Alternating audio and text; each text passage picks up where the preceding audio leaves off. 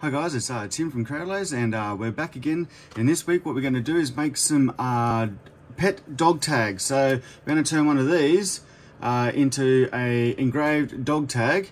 What we're going to do is we're actually going to try and do it two different ways and see the differences between a CO2 laser and a fiber laser. So let's get to it. I'm Tim from Create-A-Lase. I make videos about CorelDraw, Illustrator, Inkscape, Fusion 360, OpenSCAD, anything really, anything that just makes files ready for laser engraving, for sublimation, or even 3D printing.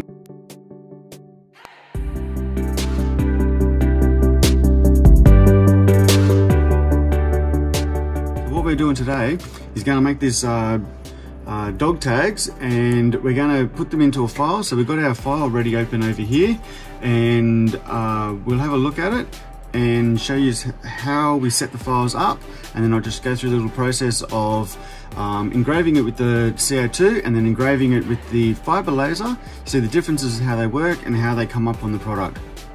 All right, let's get to it.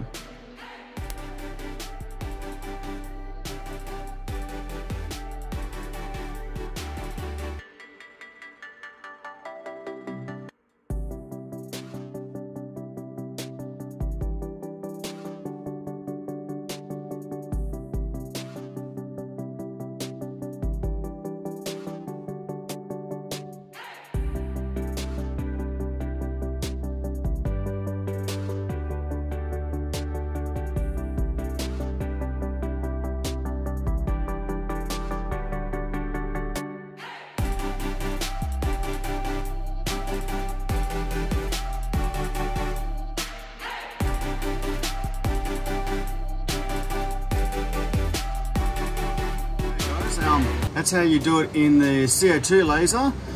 So make sure you keep watching to the end, and then that way we can show you what we're doing for the fiber laser.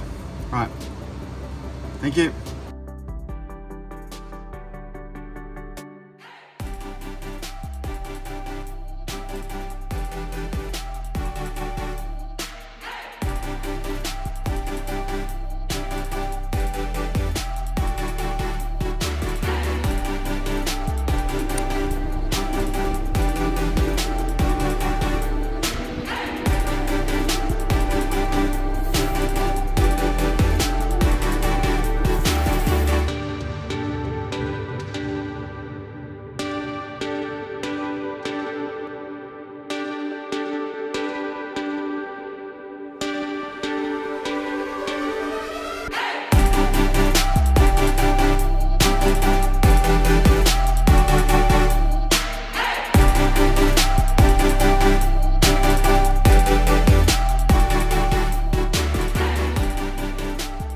There you have it. So that's the finished product with both sides done, one with the CO2 and one with the laser. I'll show you some close-up videos right on the very end, so just keep on watching so you can see those the differences between the one and the other. But what I'm seeing here is there's actually no difference at all. In fact, the CO2 one's probably slightly darker color, but that could be just changing some settings in the fiber laser just to help it just etch a little bit darker. But the fiber laser is a lot quicker. That's the difference. And the fiber laser's actually got a little bit of a burn mark going outside of it. But all you do with that is just wipe it over. It's only because it's etched some of the metal off and it's just sprayed out around it. So you just give that a bit of a wipe off, and then it's super clean, super crisp, and it's really, really awesome. So you can actually engrave these things with either laser. They're not going to make any difference. The only thing is the fiber lasers are a lot quicker, that's all.